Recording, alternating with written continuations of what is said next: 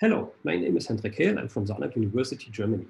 The work I'm presenting here is based on the question, why does nature use as a closure for cells and organelles lipids and not its usual binding blocks, proteins, and would this be possible at all? This question is especially driven by the existence of a class of amphiphilic proteins called hydrophobins. We use here the hydrophobin HFP1, which is naturally produced by filamentous fungi. It has a diameter of 3 nanometers, and with its very amphiphilic nature, it shares similarities to typical phospholipids. So the question is, can we create bilayers and vesicles with these proteins, and can we use them then as a basis for artificial cells?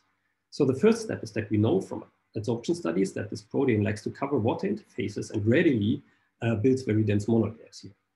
If we bring two of these layers together, for example, in a Langmuir-Schäfer-like way, or in a droplet interface bilayer in a Petri dish or in microfluidics, we can create bilayers.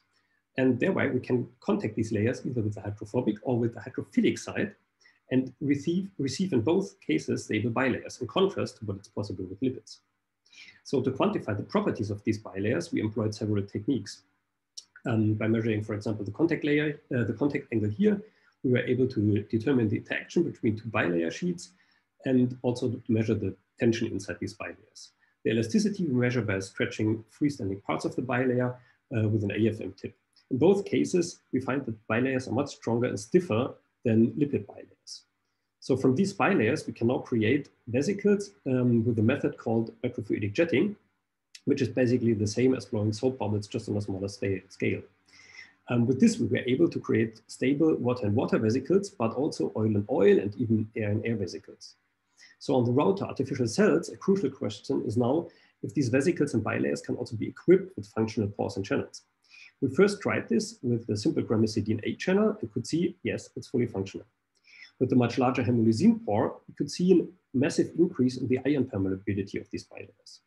Speaking of permeability, the water permeability of these HFP1 bilayers is, however, extremely small, more than 2 orders of magnitude lower than that for typically DOPC bilayers.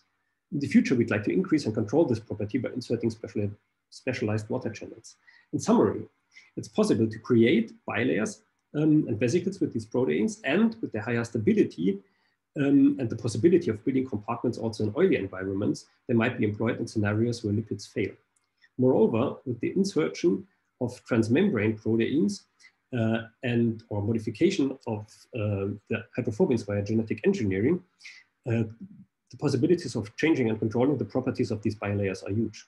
So with this, I'd like to thank you for watching this video and would be happy to meet you in the actual poster session where I'd be able to answer your questions. See you there.